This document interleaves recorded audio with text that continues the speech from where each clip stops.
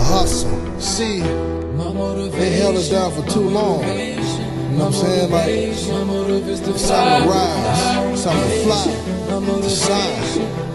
Ain't no more being held back. The only person can hold you back is you. If you don't let nobody else hold you back, imagine what you can do. Cause I'm about to do me. I'm destined to be great. What's my motivation? Hello everybody, this is Detroit Ravens Weekly. I'm your host Roy Williams. I'm here with Hollywood. How you doing? Doing fantastic. All right, good. Now Hollywood, let me ask you, what made you want to come to the Detroit Ravens? Energy, pure energy. The squad's got a ton of young cats that just love the ball. They put their hearts up there, and that's what I'm looking for.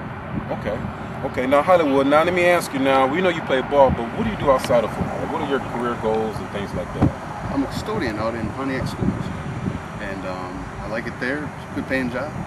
Pays the bills. I don't mind staying at it for a while. Okay, no, not bad. Now let me ask you this. Now coming to a new football team and everything like that, did the Detroit Ravens welcome you as one of their own, or did you have to earn yourself and earn your keep?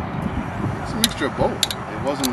It's not easy. Every day I got to prove myself. At the same time, they've been, great camaraderie.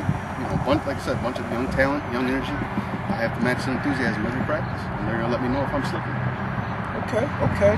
Now, last question. I'm not gonna keep you too long.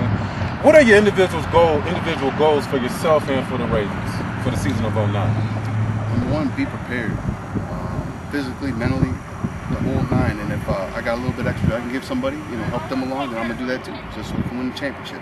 I need that number 6 ring on my finger. Once again, Hollywood, thank you very much. This is your host, Roy Williams of Detroit Ravens Weekly. Make sure you catch next week's episode. Talk to you later. It is what it is, ladies and gentlemen.